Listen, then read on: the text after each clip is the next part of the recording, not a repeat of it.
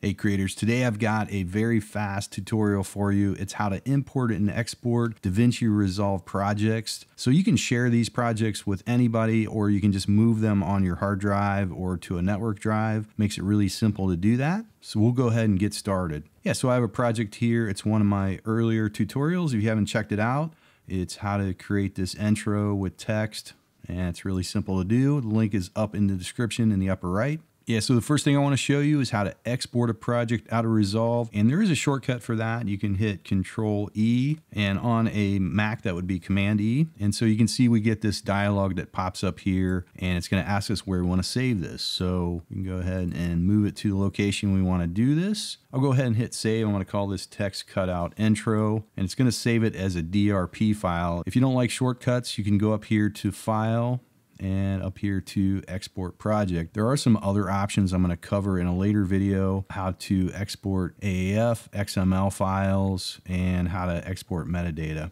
So we'll cover those later, but this is just the simple import export. So we have this project now exported into a DRP file. And so you can email that to somebody else. You can save it on another drive. The important thing is Resolve is going to need to know where all those assets are. So if you do move it to another computer, you're going to have to reattach all those assets. That's pretty simple to do. If you have media so that's not showing up, it'll show up as red here. And we can go in there. Basically, let me find the footage here. You can right click on this, and you can say relink selected clip up here. So you can go in here then and find your clips wherever you have them. So if you're exporting a project and trying to do collaboration, say sending those to somebody else, make sure that you send them all of your assets, all your video and audio files that you want included with whatever you want to send them.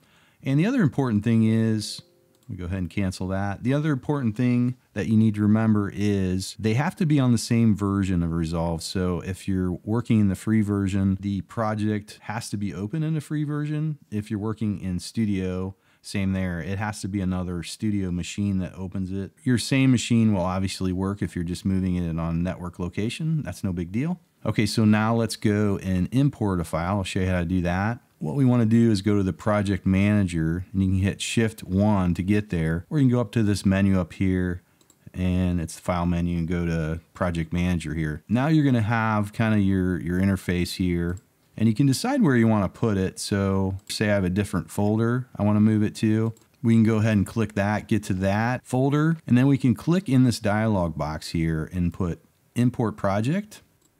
And there it is, text cutout intro. Go ahead and hit open, and it takes just a half a second, and there the project is. So everything is there. We can go ahead and open it.